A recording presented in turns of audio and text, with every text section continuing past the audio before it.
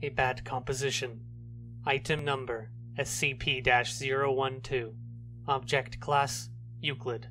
Special Containment Procedures.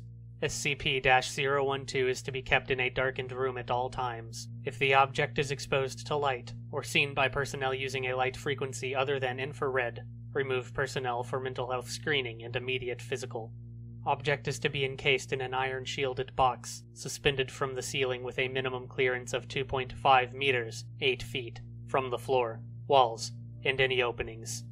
Description: SCP-012 was retrieved by archaeologist K.M. Sandoval during the excavation of a northern Italian tomb destroyed in a recent storm.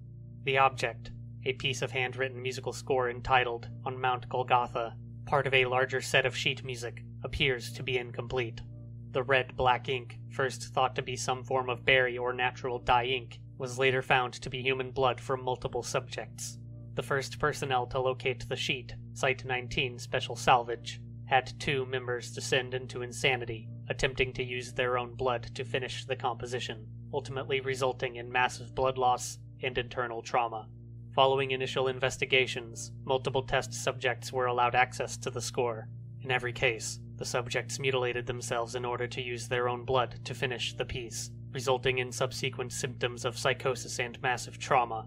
Those subjects who managed to finish a section of the piece immediately committed suicide, declaring the piece to be impossible to complete.